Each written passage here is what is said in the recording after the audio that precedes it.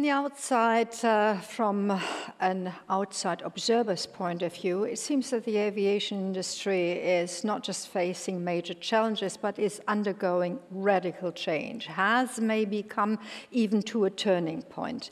As with so many aspects of economic life, COVID-19 and the downturn of air traffic by round about 90%, and the ongoing but louder demand to decarbonize flying, the industry needs to jump innovate. We'll be hearing both vision and strategy from the heads of two of the most important OEMs in commercial aviation, and I say that in alphabetical order, from Airbus and Boeing. So greetings to you, Guillaume Faury, CEO of Airbus, who has actually come here to the stage in the Meistersaal. And also greetings to you, Michael Arthur, President of Boeing International.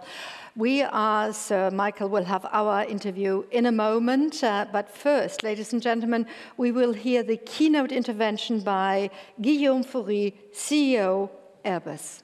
Please take it away, and then we'll have a quick chat. Vielen Dank. Meine sehr geehrten Damen und Herren, vielen Dank für Ihre herzliche Begrüßung.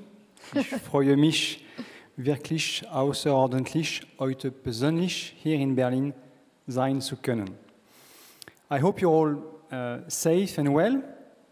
In 2020, every month seems to bring developments of historic significance. In November alone, we've seen the election of a new US president, fresh lockdowns, and news of vaccines for the COVID-19. An effective vaccine would indeed be wonderful news for humanity and provide a path to recovery for our industry. But it's clear that this winter will be challenging. It will be challenging for health authorities fighting the virus, but also for businesses trying to contain the devastating economic damage.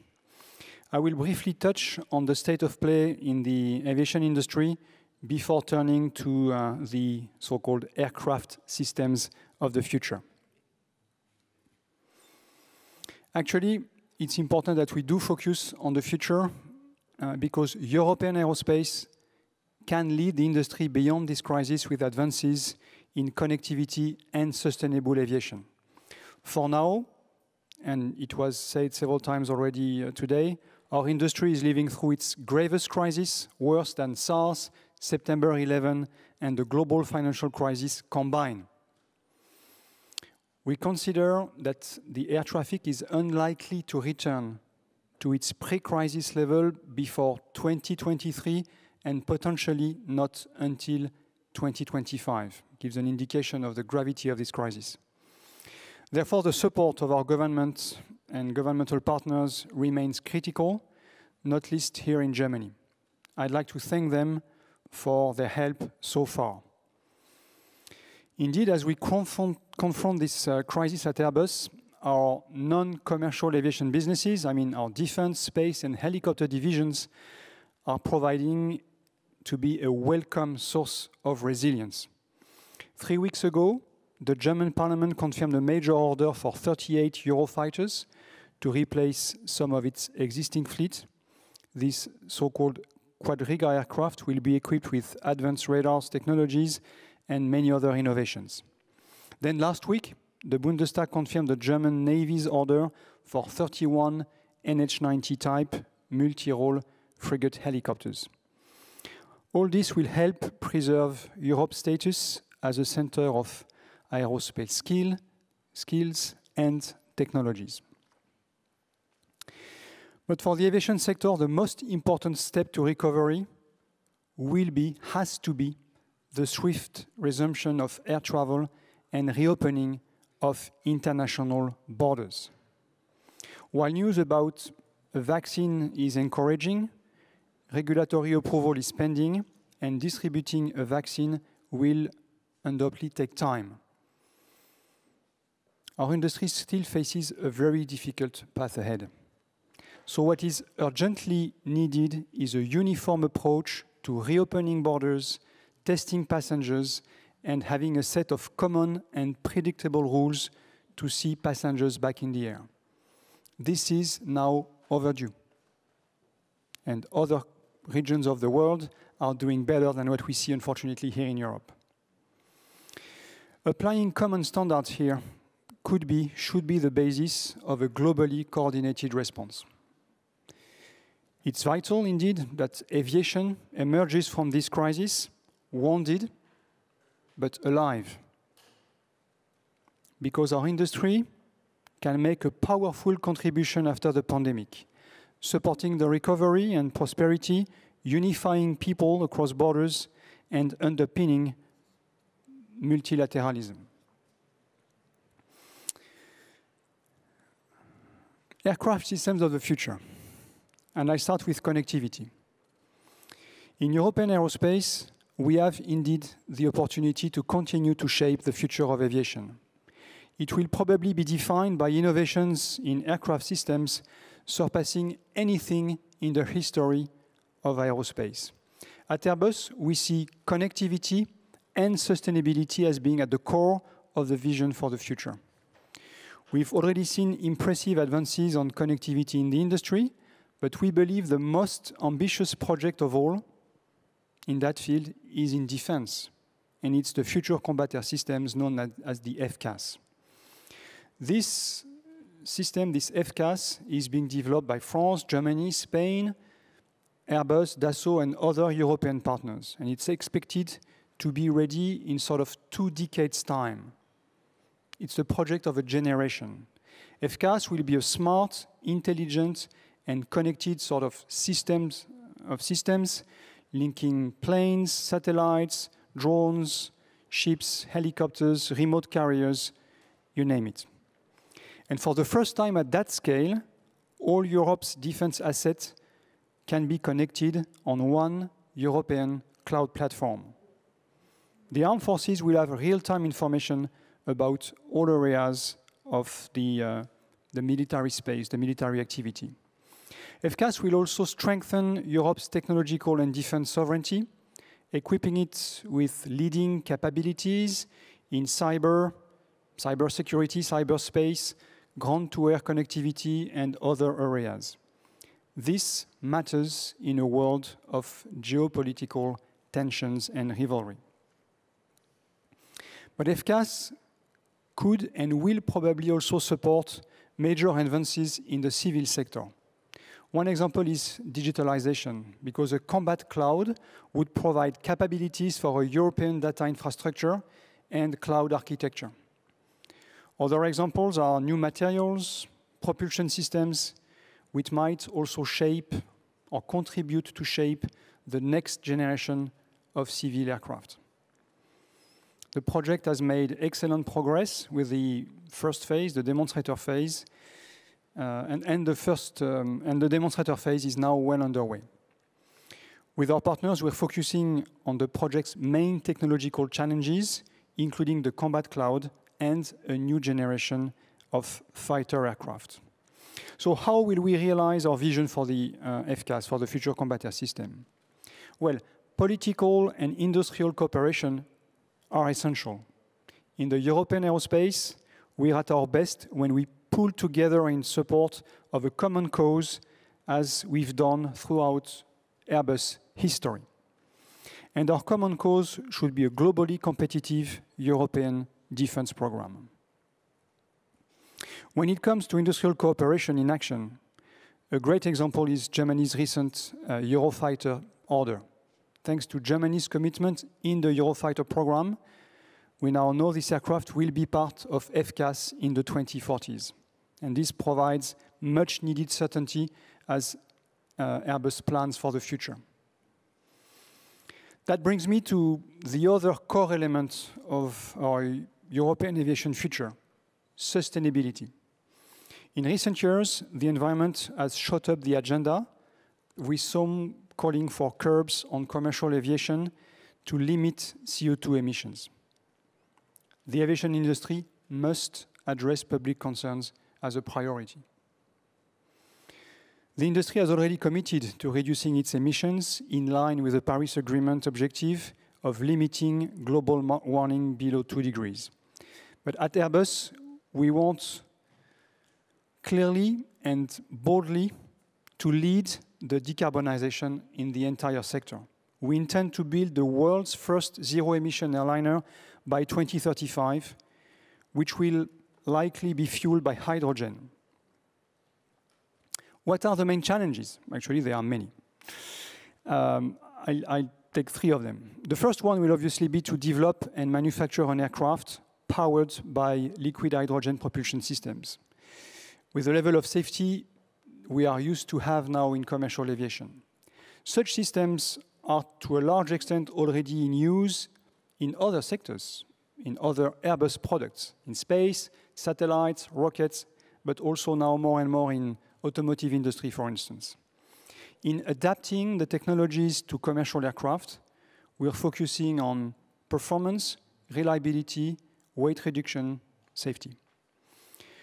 We recently unveiled 3 concept designs for this aircraft, 2 based on current turboprop and turbofan aircraft designs, and 1 on a new concept, a new shape resembling what we call a flying wing.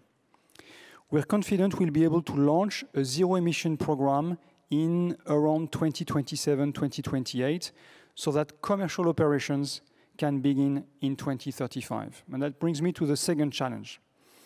At the same time, we need to work with the regulatory authorities to develop the regulatory framework, the safety standards for flying and hydrogen-powered aircraft and operating those airplanes on airports. And the third challenge is beyond the aircraft itself, is a bigger challenge with the mass production of decarbonized hydrogen, of green hydrogen, a fuel that is still in its infancy. This is hydrogen extracted using electrolyzers powered by electricity generated from renewables. And this is a much broader challenge than the one of the commercial aviation sector itself. That's in contrast to the standard approach of using natural gas to extract hydrogen, which results in substantial CO2 emissions. Scaling up green hydrogen, and I will come to the end. Scaling up green hydrogen will require a true coalition between the aviation sector, governments, the EU, and the entire energy industry. Ultimately, green hydrogen growth will depend on the rapid expansion of renewable electricity capacity. At a European level, aviation should be included in the EU's hydrogen strategy and roadmap, setting our clear objectives for the rest of this decade. At Airbus, we are working with airlines and airports to make hydrogen available for all ground transport in airports during this decade. The aim is to prepare ourselves for the entry into service of the plane at a later stage. But of course, I recognize there is intense pressure to reduce aviation emissions today, and there are many solutions available. So I must thank the German government for the green stimulus for airline. By encouraging the uptake of new fuel-efficient aircraft, this will improve aviation's environmental performance while also supporting the manufacturers and the whole supply chain. Improved air traffic management would make a difference too, and I will cut short. So progress on those projects during the German EU Council presidency will be welcome. In conclusion, ladies and gentlemen, we are meeting at a difficult time. I hope our industry will continue to receive the government support necessary to navigate through this crisis, and I think many stakeholders have said it very clearly. But remember the optimistic saying, the darkest hour comes just before dawn. So yes, these are tough times. We have entered an era of remarkable innovation, and European aerospace is leading the way. Thank you. I look forward to some questions. Very brief question, simply because we're slightly over the time. So just a very brief question on 2035, when you have planned to have your first hydrogen plane on the road or on the tarmac, and hopefully in the air then, of course. At the moment, it seems that the question of green hydrogen is the one that will be the decisive point, certainly from the environmental point of view. What's your take? Is there going to be enough green hydrogen?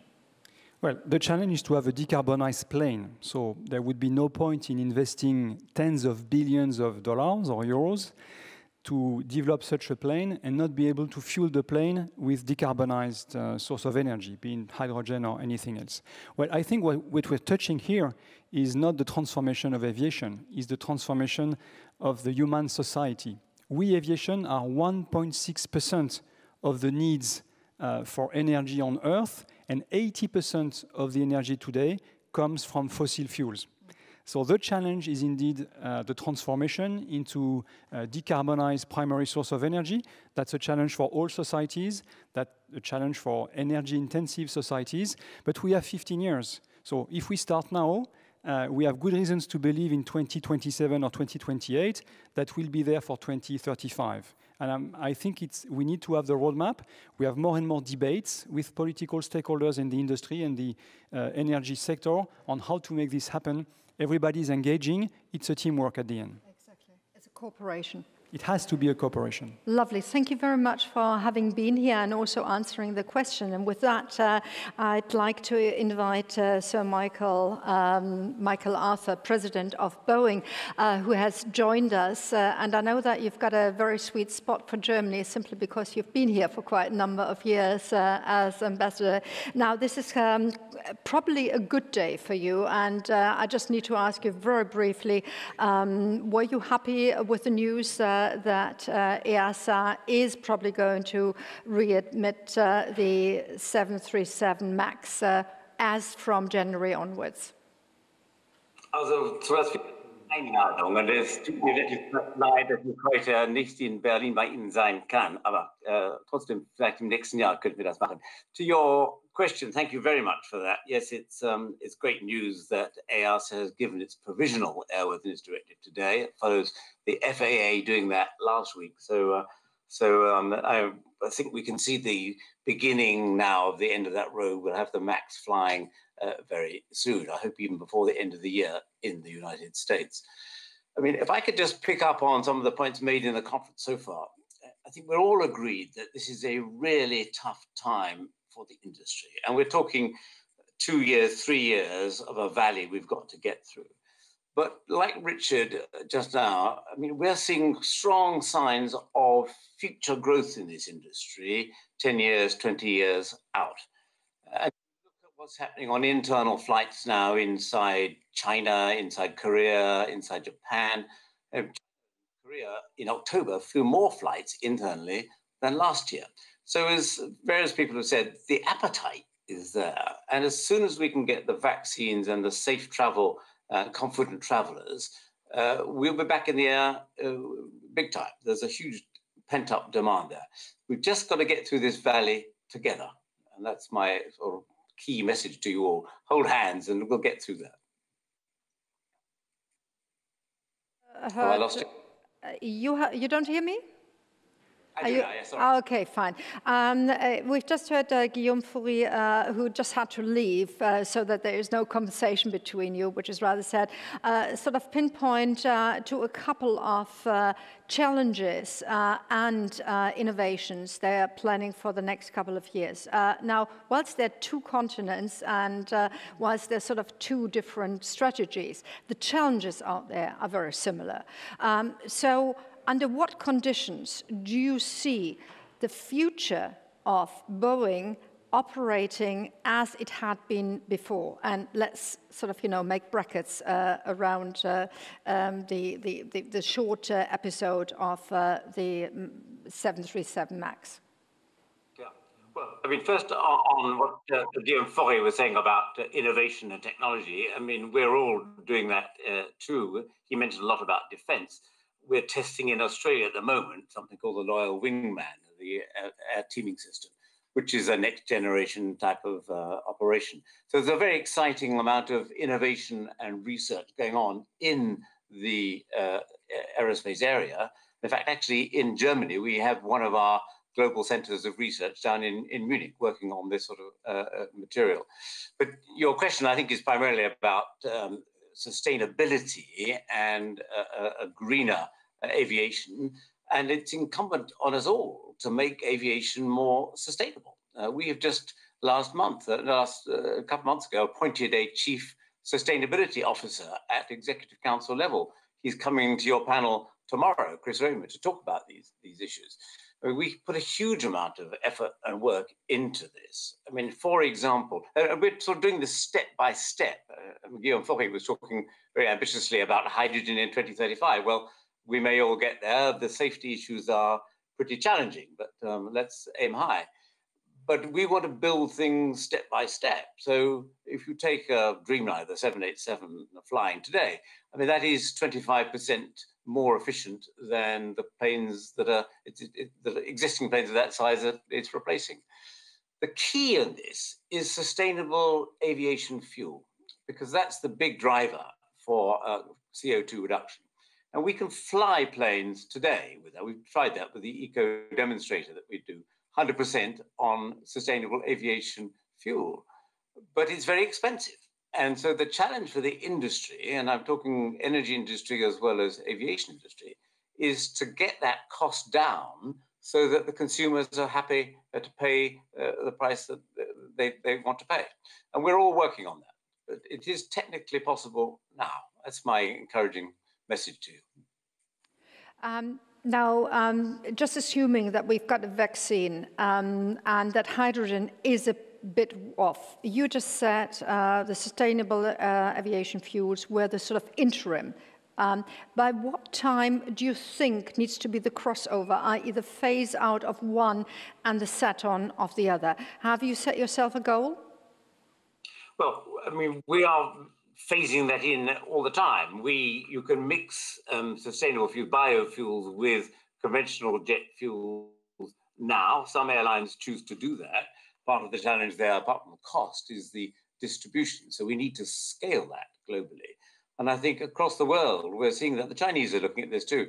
We're all looking at how we can move faster down that path. I mean, I mentioned fuels as the single biggest sort of near-term change agent. But the other area we're doing a lot of work on is the digital aviation, because if you can make planes fly more efficiently, less fuel consumption, less time in the air, less circling, all those sorts of things that digital aviation can help with, that will help save carbon dioxide emissions as well. And actually, again, back in Germany, we have in Frankfurt one of our biggest centers for digital research in the world. We've got 500 people in Frankfurt working on digital aviation techniques. So there's plenty of excitement out there coming along. And for the climate side, i.e. sort of which fuel to take, we've seen it in the automobile industry, that a couple of OEMs got together and they developed a hybrid engine. And then, of course, they branded it in a way. So how much co-opetition is going on in your, well, with you and the co-competitor in the market? Well, first on the hybrid, I think that is absolutely the right path forward. And we've also, like Airbus, tested electric planes, but the power that you can generate doesn't get a big plane off the ground in the way you need. So there's more work to be done on that, and some hybrid work may be the way forward. Our Chief Technology Officer, Greg Heistrup, is on this conference, I think, later today, and you might want to get him to talk more detail on that. As to cooperation and competitors, well, in the defense field, it's quite interesting how often we both compete and cooperate. And indeed, Airbus and we cooperate in one or two areas in that sort of support structures for that. On getting confident traveling back globally, this is an industry-wide challenge. We, with the ICAO, I mean, Airbus, Boeing, Embraer, and Bombardier, we're all holding hands, basically, to try and convince the traveling public that inside an airplane is now very safe because of the way we all handle the air control, airflow inside the fuselage, the high efficiency air, which it's 99% safe inside a plane. And that's all of us trying to do that.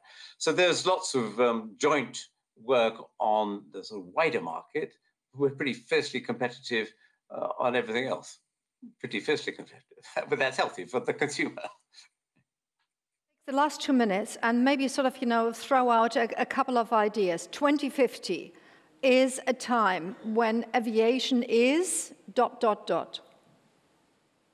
Oh, aviation will be, moving people across the world, across countries, will be vastly more efficient than it is now. It'll be much faster, and the volume of people doing that will be enormous.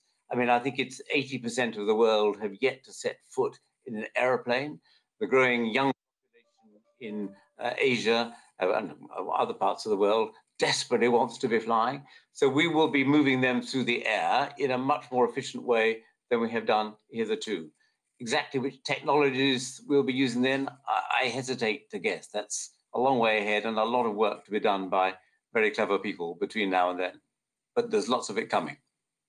You to look into the into the crystal ball, and spinning off on that, would that transportation be in big planes, as you were saying? Actually, they are ecologically a bit more efficient than the other ones, but is the demand not going to change very much away from that, from the 800, 900 people in a plane to small, snazzy feeder airplanes? I think it's quite interesting. Richard made the point earlier that increasingly people want to fly point to point, and we're now seeing that with a modern 777 or a 787 from Boeing. You can fly from Australia to London in one hop. It's a very long journey, but you could do that. And I think the future is going to be not the super big planes. Both the Boeing 747 and the Airbus 380 are now being retired. 4-engine planes are being retired. So my guess is that the sort of large planes we got now, the 777X we're just bringing on, is about where we will stay in terms of large planes. And there'll be a whole range of options beneath that size, which will do increasingly point-to-point flights. I think that is the way the market is moving. Thank you so much, Sir Michael, and thank you very much for taking my invitation to look at the future very much, because only if you have a vision for the future can you sort of re-engineer for the next couple of days and weeks and months, and we're going to continue with years. Now, of course, we're going to go into a bit more concrete examples with the CTOs, with the technicians of both the companies, Airbus and Boeing, in a moment, but for now, thank you very much for having given us the time. Thank you.